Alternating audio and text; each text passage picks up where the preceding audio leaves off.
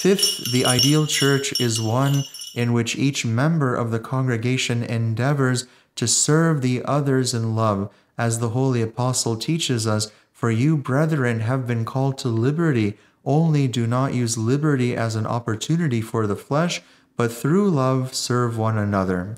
Oftentimes a distinction is made in parishes between servants and laypersons, as though such a distinction should exist.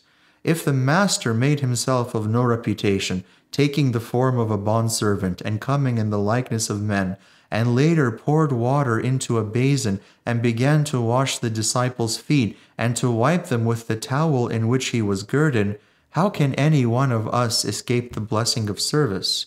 Are we greater than the master? In an ideal church, every person is involved in the service in some way according to the talents God has given him.